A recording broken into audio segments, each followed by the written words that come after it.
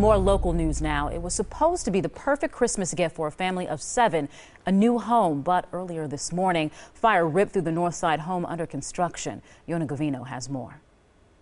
This Habitat for Humanity home was 2 months away from being completed. A family of 7 was hoping to move in just in time for the holidays. A dark gray cloud of smoke covered the house as firefighters fought to save it. And it was filled with smoke. It was so much smoke in the air. You couldn't breathe. It's how bad it was. Sarai Nance was sleeping when she heard an explosion that woke her up. She felt the heat from the flames and thought her house was on fire. It was the house 4 doors down. The entire back of the house is charred black. Over here, red danger tape surrounds the perimeter, but check this big pile of rubble out.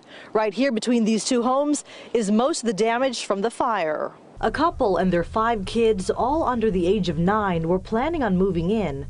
Brian Sonderman of Habitat for Humanity says they'll rent a place till December. After that, they don't know what they'll do. Our goal was to get this family into the home by Christmas, and so that's we were on track, and so this is obviously going to set us back significantly. Brian tells me the family also spent hundreds of hours fixing up the house. One way or the other, we will rebuild. Most likely, this house will have to be torn down. The fire damaged another Habitat for Humanity house that was also under construction.